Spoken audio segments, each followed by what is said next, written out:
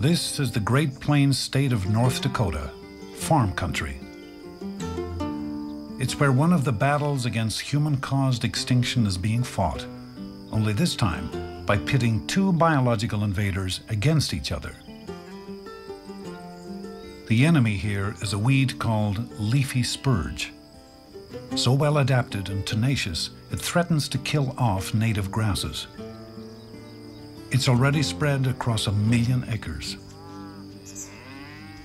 A century ago, pioneers accidentally brought it with them in bags of seed. Now the settlers' descendants are faced with the consequences. The leafy spurge limits the number of cattle that I can put in a pasture. I mean, they'll eat the grass that's in there, but if it's infested with leafy spurge, they just won't touch it. There's a milky substance to it, and it's pretty bitter. They don't like it. Cy Kittleson's great-grandfather homesteaded the land. Today, Cy and his father own 4,000 acres. The weed covers over 1/3 of their ranch. They have tried spraying it with a weed killer, but leafy spurge is not easily beaten. I look at it as cancer to the land, and it makes the land just totally useless. The chemicals cost between $90 and $100 a gallon, and it takes about a gallon to cover 1 acre of land. And so that's $100 an acre, and that's not counting your time. And that's about all the land is worth. How many acres would that cover? Chuck Weiser, the local bank's agricultural loan officer, understands the financial toll of a biological invasion. Okay, you know exactly where that is. Right? He has battled leafy spurge in one way or another for 25 years. 3 miles south. Well, leafy spurge is a very deep-rooted perennial that is competitive for nutrients and moisture with our native grass. And so it has an advantage both in food storage in its root system and ability to regenerate growth. If a chemical won't stop it, how can farmers fight an invader that's taking over the ecological niche of native grasses?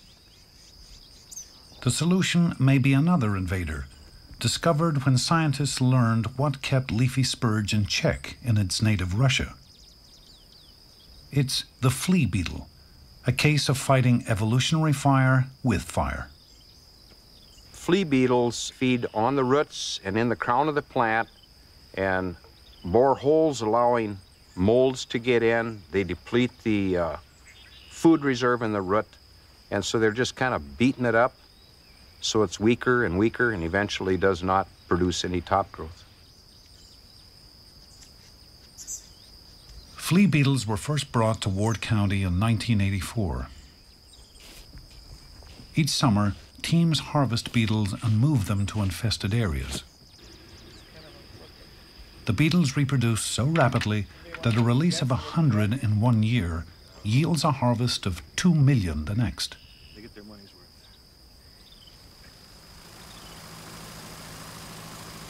That just leaves the challenge of actually getting them to the right place. We found that on the large infestations of spurge in really rough country that's hard to get into, we can put out more beetles faster using a light airplane than any other method.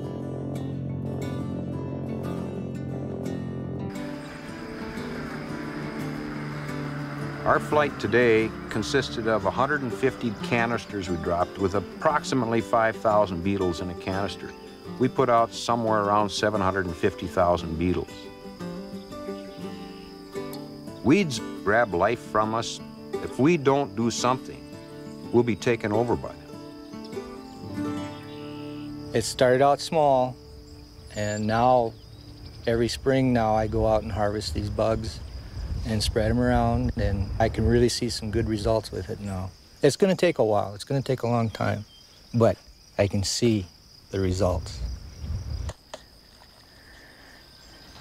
The story of Cy's farm is a story of hope. It means that we can do more than just watch native species go extinct. We can fight back